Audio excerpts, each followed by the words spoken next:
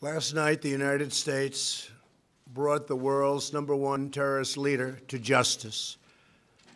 Abu Bakr al-Baghdadi is dead. He was the founder and leader of ISIS, the most ruthless and violent terror organization anywhere in the world. The United States has been searching for Baghdadi for many years.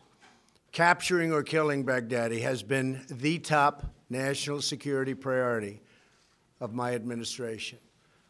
U.S. Special Operations Forces executed a dangerous and daring nighttime raid in northwestern Syria and accomplished their mission in grand style. The U.S. personnel were incredible. I got to watch much of it. No personnel were lost in the operation, while a large number of Baghdadi's fighters and companions were killed with him. He died after running into a dead-end tunnel, whimpering and crying and screaming all the way. The compound had been cleared by this time, with people either surrendering or being shot and killed. 11 young children were moved out of the house and are uninjured. The only ones remaining were Baghdadi in the tunnel, and he had dragged 3 of his young children with him. They were led to certain death. He reached the end of the tunnel as our dogs chased him down.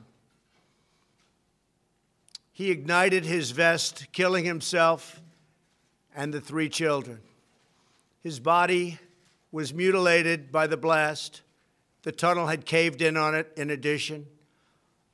But test results gave certain, immediate, and totally positive identification. It was him. The thug who tried so hard to intimidate others spent his last moments in utter fear, in total panic and dread, terrified of the American forces bearing down on him.